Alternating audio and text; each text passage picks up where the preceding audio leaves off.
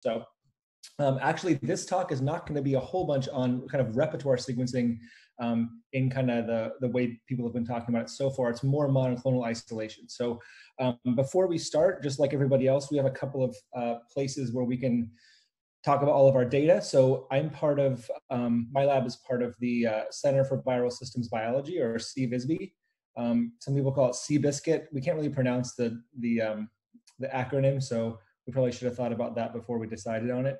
But we do have a data portal, so it's data.cvisb.org. And so we do a lot more than just SARS-CoV-2. We also do hemorrhagic fever work, which was actually that was the initial focus of the grant. We've expanded to SARS-CoV-2. But we have a whole lot of data there beyond just antibody stuff. So we have people as part of our center that are doing viral sequencing. So we have a ton of viral genomes for SARS-CoV-2. We have system serology work by Galit Alter's lab. She's also part of the CVISB. So there's a ton of data there that's not just limited to antibody repertoire stuff. And the informatics, the data part of our CVISB group also launched a website that I think is really, really cool called outbreak.info.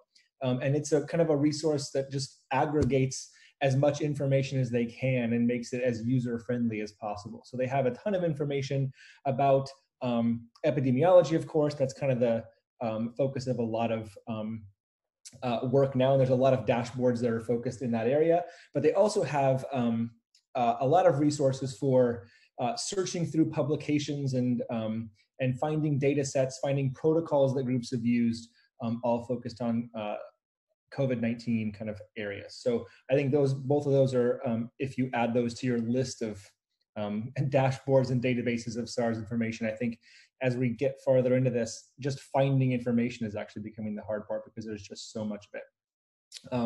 And also, before we really get going, I'd like to talk about the group that was involved. There was a lot of people that did a lot of work as part of this project, primarily at 3 institutions, UCSD, which is our clinical collaborator, where we were able to get the samples we used, Scripps Research, and as well as IAVI. So just to start. So Brian, sorry to interrupt. Would you mind putting your presentation into presentation mode? Sorry about that. Sorry about that. Yeah, sorry to interrupt. Let's see here.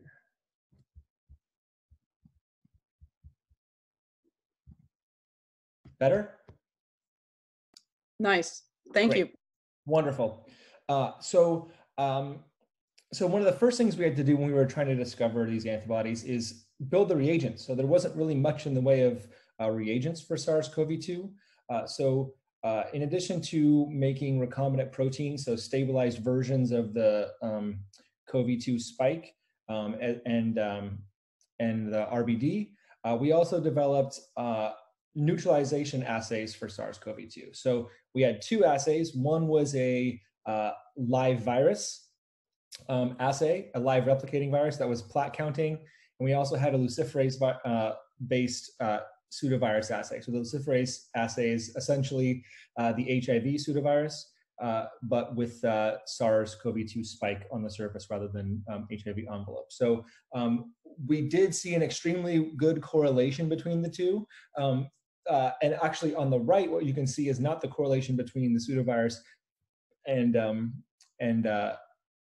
live virus, which is even better than this correlation. But this is one of the things that we found, which we thought was most interesting, was that the pseudovirus neutralization assay correlated best in terms of binding with RBD. So that was data we had just based on the first few antibodies, but I'm going to get a little more into that later. But for us, that was very exciting because we wanted to isolate these antibodies by flow cytometry and not using functional assay. So we can use binding, but we can't really use a neutralization assay by flow. So the fact that a binding to RBD correlated very well with neutralization was encouraging for us. So we had a cohort of, I believe it's about 20 individuals. So we did plasma functional assays for these subjects to narrow down the subjects we were most interested in isolating monoclonal antibodies from. So as you can see, the 3 subjects that we isolated antibodies from are in color. The others are in gray. So we have 3 subjects that we isolated monoclonals from. And as you can see, the solid lines are the spike protein, and the dashed lines are just BSA. So you can see that all of the subjects that were infected and convalescent at this point are pretty strongly positive on ELISA for both SARS, and many of them were also positive for SARS-CoV-1 as well. If we look at RBD, we can see that this is where we start to distinguish the subjects. So most of the subjects, particularly the ones that we focused on for monoclonal isolation, had strong SARS-CoV-2 RBD binding titers, whereas the binding titers to RBD, SARS-CoV-1 RBD were much lower. And that corresponds very nicely with the variability in the SARS spike. You see a lot more variability in the RBD as compared to kind of the stock or the base of the spike. So when we look at neutralization assay from, again, this is from plasma, we see that you can see why we selected the subjects we did. These all have among the highest titers of neutralization, plasma neutralization against SARS-CoV-2. And again, virtually all subjects have minimal, if any, neutralization of SARS-CoV-1. Interestingly, we saw several individuals that didn't have much in the way of neutralization against SARS-CoV-2. That I don't have the data slide here, but that does correlate with the date of sampling. So we tended to, the individuals that had the lowest neutralizing titers tended to be those subjects that we isolated or drew blood from earliest following symptomology. So those are usually in the week or so post-symptom onset. So they're still, although they don't have any symptoms, they may have been still too early to detect robust neutralization titers in the plasma. So again, this is the same thing I just showed, but these are the 3 subjects we selected for isolating monoclonals. And so there was one other subject. I don't know if you guys can see my pointer, but this subject here, we were unable to draw them, that particular woman, a second time. So we got a very small aliquot to do plasma serology work, but we're not able to get another subsequent donation. So interestingly, that subject also was the most cross-reactive. So unfortunately, we may not have the antibodies we were actually looking for, but we did find some very good ones. So just a little bit about the SARS-2 spike, and I'm sure most of you know this. So the SARS spike is shown here on the left. It's a trimer of heterodimers, much like a lot of other proteins, influenza, HIV, for example. But uniquely, the RBD portion, the head, I guess you could call it, of the spike, can either be in the up or down conformation, and it's not necessarily that all are up or all are down. You can get some spikes. There seems to be some flexibility here, and that flexibility may be because our antigen constructs are not accurate, but it does appear that at least there is a mix of conformations where the 3 RBD protomers can be either in the up or down conformation. And so you can see that like many other viral fusion proteins, the head domain has an area that's accessible and an area that would, in the native trimeric form, be occluded. So that would be, in many cases, you see, in this case, it's the gray area. You see antibody responses against that region, but of course, those would be non-functional in terms of neutralization because that area of the protein would be buried in the spike. So, oops. So one thing to note, and we were a little bit, not necessarily surprised, but we were hoping it'd be better. We sorted, expressed in microculture, and did binding and neutralization assays of over 2,000 IgGs, IgG antibodies. And this slide was actually made for the paper, which didn't include some of the subjects that we were finishing as we were writing the paper. But one thing that we did notice was that an extremely small number of antibodies that were positive by flow cytometry actually ended up neutralizing. One thing that was interesting as well, and I think this is one of the main focuses of what I'm going to talk about here is that the RBD seems to be where the action is in terms of neutralization. So overall, we saw a fairly small number of neutralizers, about 2% on average per subject of the antibodies we're neutralizing against RBD. And of course, antibodies that recognize the RBD would be expected to also recognize the spike protein, since RBD is part of the spike protein. But the fraction of binders to neutralizers was about 30% or so. Whereas if you look at the spike, antibodies that bound to the spike but not to the RBD, you see that about 5% of the binding antibodies ended up being neutralizing. So it appears that either the spike protein is much more immunogenic in the sense that it elicits strong antibody responses, but most of the epitopes are non-neutralizing, or that that there are a lot of misfolded or malformed spikes that expose spike-only epitopes either on the surface of the virus or to the immune system, and you end up getting a lot of antibodies against what's essentially junk. And the junk tends to be composed mostly of spike-only epitopes. We tested these antibodies, all of them for neutralization, and we found a panel of antibodies that were able to neutralize. So these are from 2 subjects. All the antibodies that say CC12 are from 1 subject. Whoops.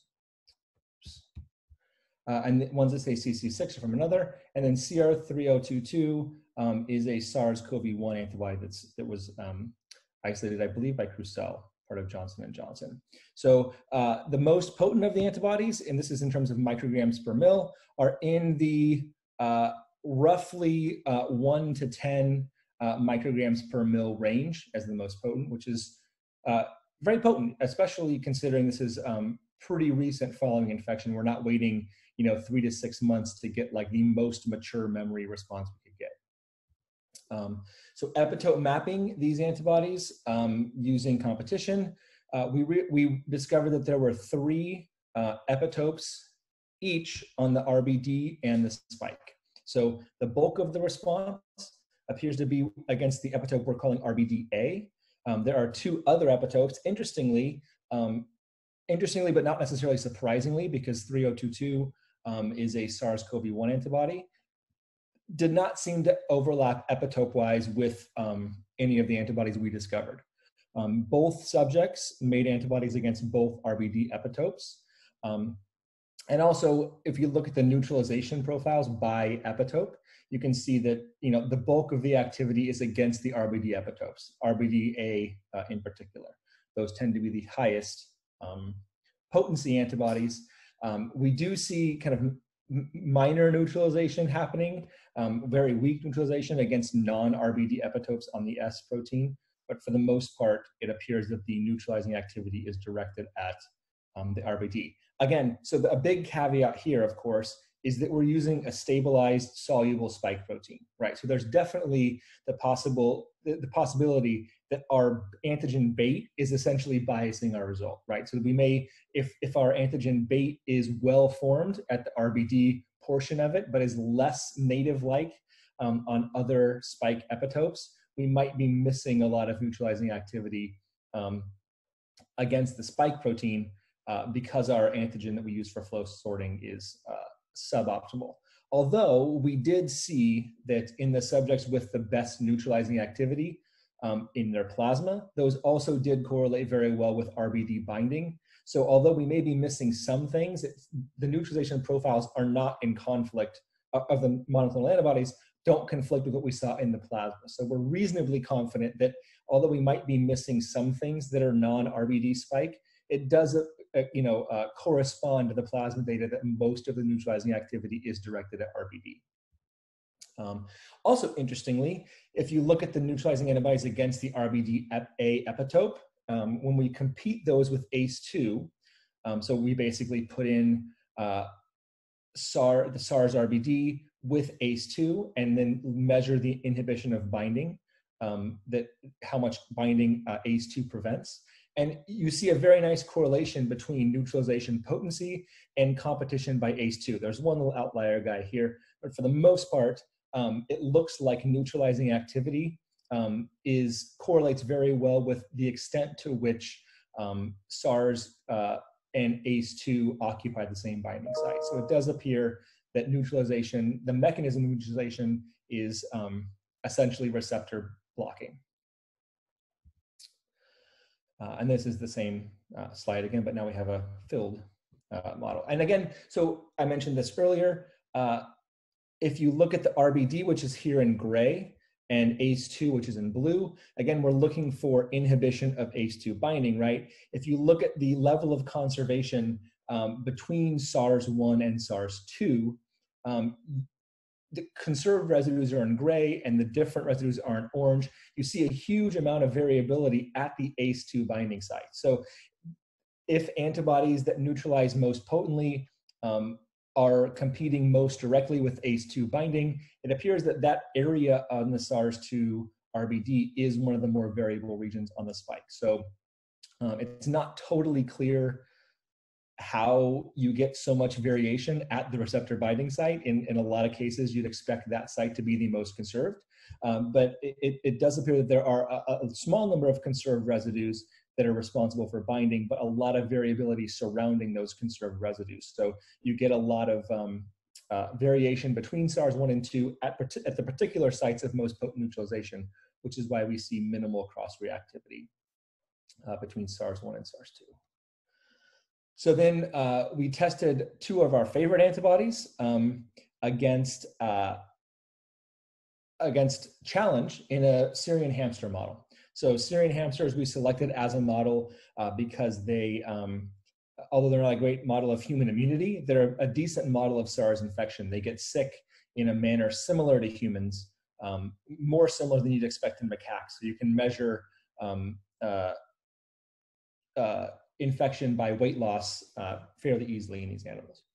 So if you look at the two antibodies that we used, we picked one of the more potent antibodies, and then a second antibody, which was also, it's one of the more potent antibodies against the non-RBD S protein. So both of them were from the same subject. So the general gist of the experiment is that we did IP antibody delivery about 12 hours before we did intranasal challenge with SARS, and bled at day 0, bled again at day 5, and measured weight loss across that time frame. So if you look at the results here, we did two measures of response to challenge. One would be weight change at day 5, and the second was lung viral titers also at the same time point. So as you can see in the highest dose, we saw essentially complete protection. At the two highest doses, we saw essentially complete protection in terms of weight change. And by, as we get down into the lower doses, we see essentially the same result as a control.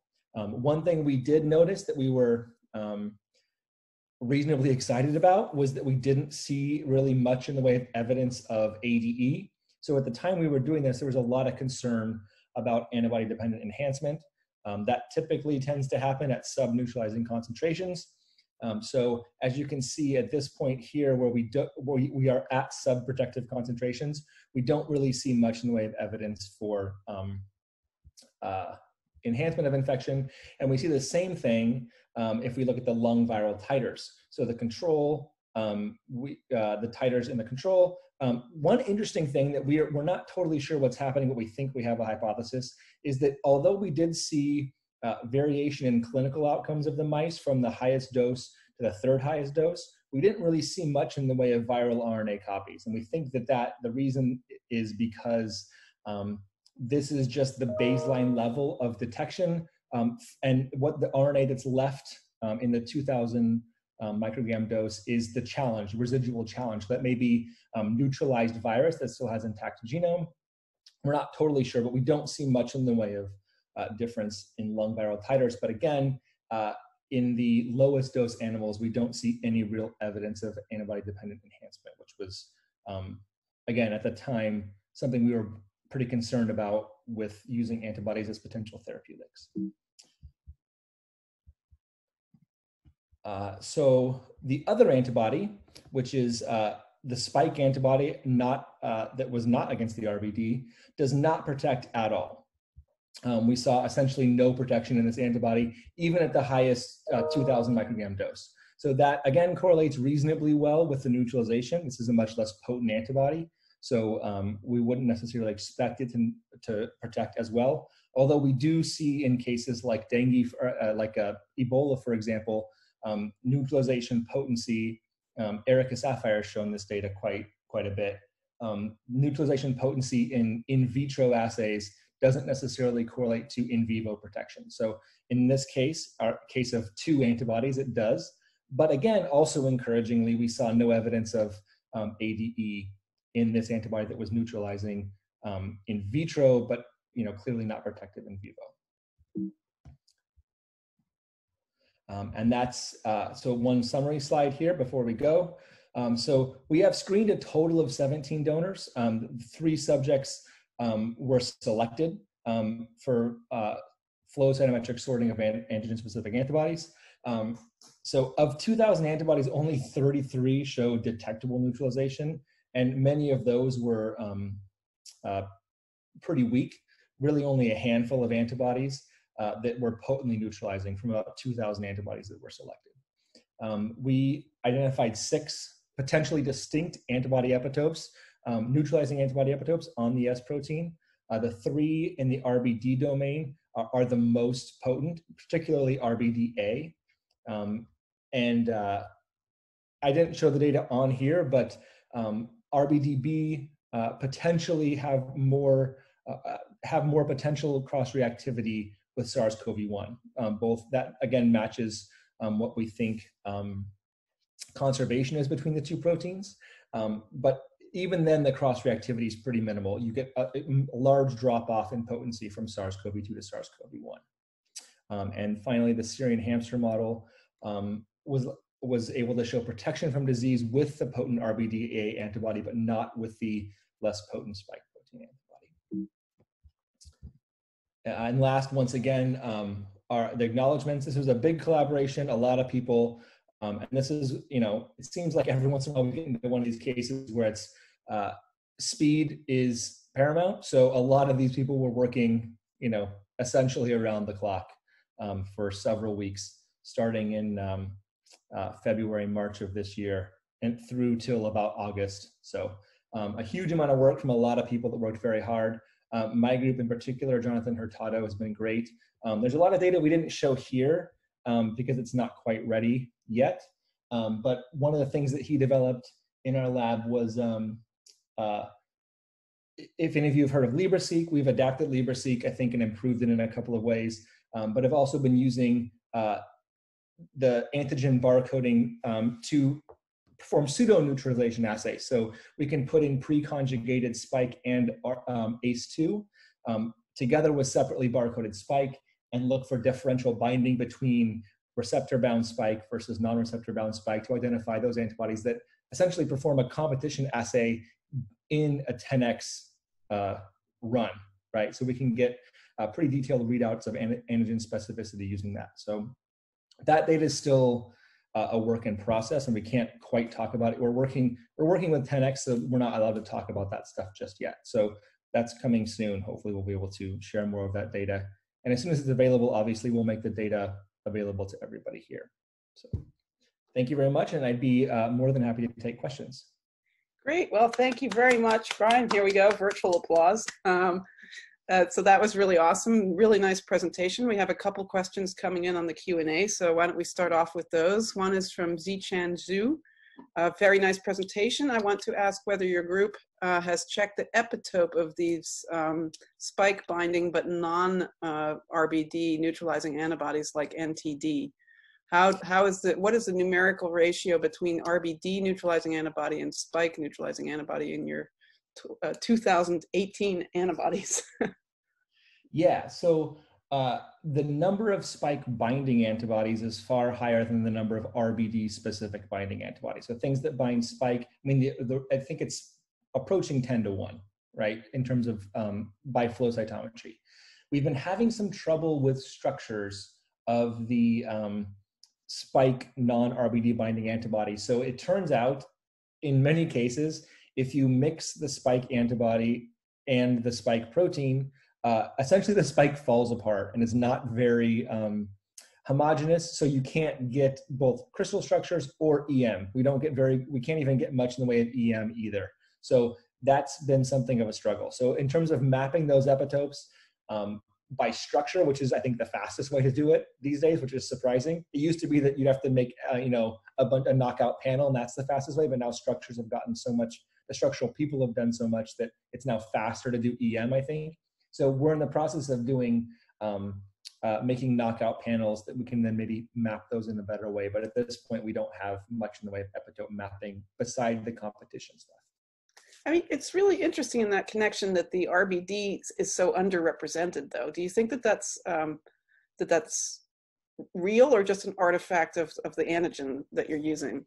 Yeah, it's hard to tell. And at first we thought, well, since the plasma had, if you have more you have more RBD, we thought, well, that kind of helps. But now that we look at the spike protein basically falling apart when we mix these spike antibodies for structure, we think that maybe there could be some improvements in the antigen that could maybe give us a lot of other stuff. And again, like HIV and other flu, for example, maybe functional assays are the best choice, right? Looking at neutralization directly rather than looking at binding as a surrogate for neutralization. Yeah. Right, but to sort of tie this back into repertoire, I mean, it seems like a lot of the repertoire studies that have been done that look in detail in individuals show fair bit of constriction in terms of for instance, the V gene usage of anti-RBD antibodies, right?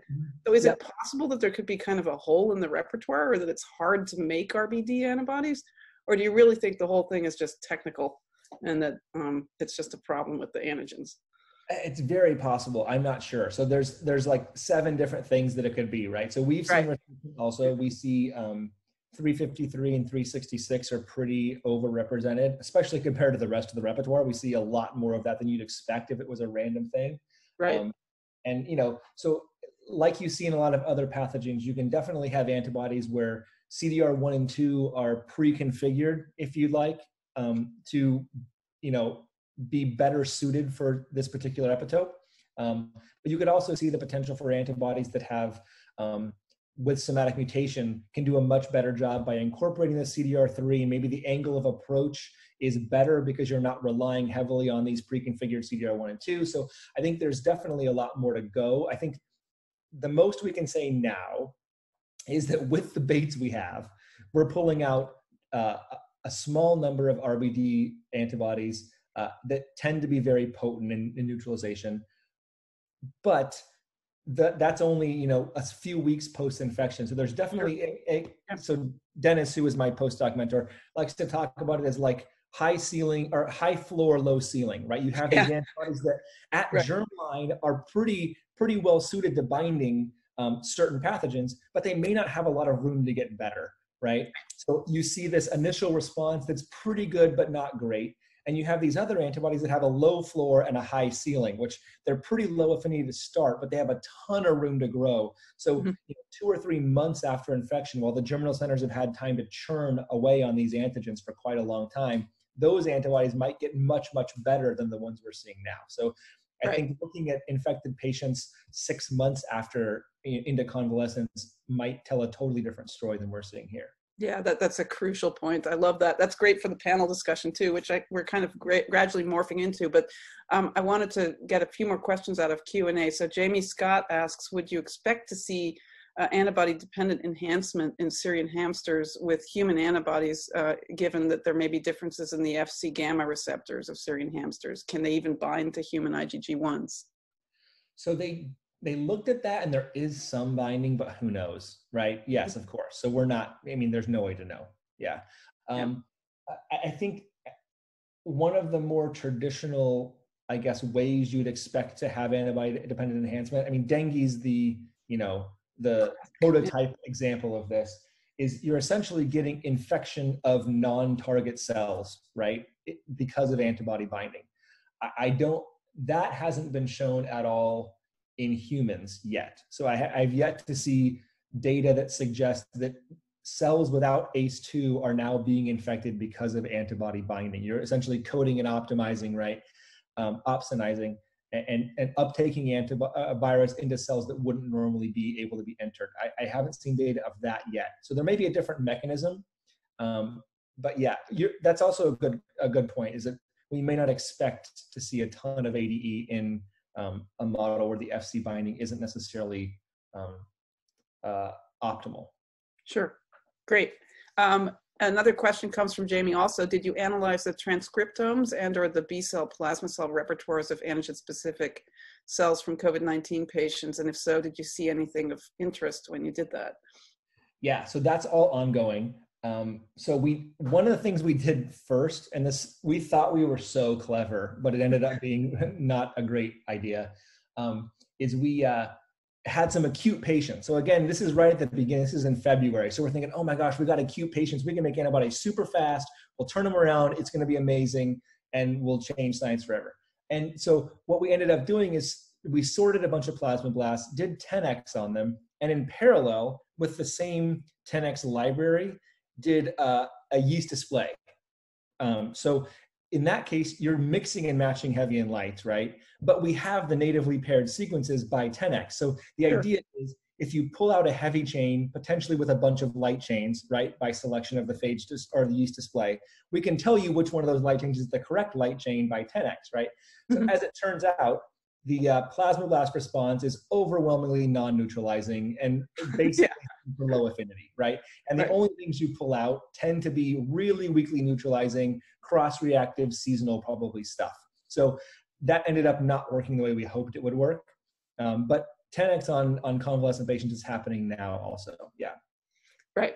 Yeah, and I think you're again, it gets back to the point that this is one of the overarching themes really, is that the you know, you see what you look for when you look for it, right? And so a lot of the initial studies, including ours, where we're focusing early on in the course of the disease, yeah, you see a lot of extrafollicular responses, but that's kind of what the immune system does initially, probably early on in a lot of severe infections.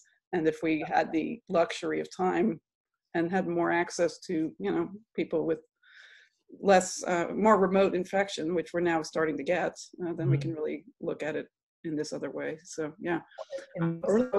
Yeah, go ahead. There's advantages to that also, right? I mean, plasmablasts are an unbiased way of looking at antigen-specific responses as a surrogate, right? You're not relying on Bates necessarily to narrow down the population for you. You're relying on phenotype. So, you know, if the initial response were great, or, you know, I don't know if there's going to be reinfection, but if you know, next year, if there's people that get SARS-CoV-2 again, potentially their plasmablast is going to be a recall response. Right. And that would be less limited by our antigen Bates, you know, for selection, but yeah. Right. Fantastic. We do have one other question for you, and then I think we could go from there into the panel discussion. So the last question comes from Yoshinobu Koguchi. I apologize for how I'm saying your name. Do your neutralizing anti-RBD antibodies accumulate any SHM? Yes, so I can actually, I think I have a slide for that. Hang on, I think if I'm still sure, am I still sharing my screen? Yep, yeah. You're still sharing your screen, which is great. So I do have a slide on that I didn't show. It's in the paper. So I tried to show some slides, focus a little bit, as much as I could on slides that weren't already in the paper, right? So this is the antibodies that were most potently neutralizing that we characterized. So you can see that we did have a lot of VH1/2, but each block here, each segment is a single lineage. So for the most part, we didn't see a lot in the way of clonal expansion. Again, probably because these subjects are pretty soon, within a month after infection. So we expected if we looked at these people 6 months post-infection, we'd see much more clonality. But in one subject, we did see one lineage that was pretty expanded. So that's why we see a lot of VH1/2s. But as a general rule, VH353, and we've seen this more in the 10x data subsequent to this, pretty dominates the RBD response. But as you can see, this on the right is mutation in the heavy chain, percent nucleotide versus the light chain. And so we do see between 1% and 3% mutation on average, which is not super high, but 3% mutation corresponds to about 10 mutations. So they're not unmutated. They're definitely undergoing some somatic mutation. Great. Thank you so much. So I think with that, that wraps up the last of the 4 talks. And again, Bryan, virtual applause here. Fantastic job. And I want to just thank all of our speakers, apart from myself. That would be horribly self-serving. But I want to thank the other 3 speakers for giving really nice talks today. And now what we'd like to do is go and move into the panel.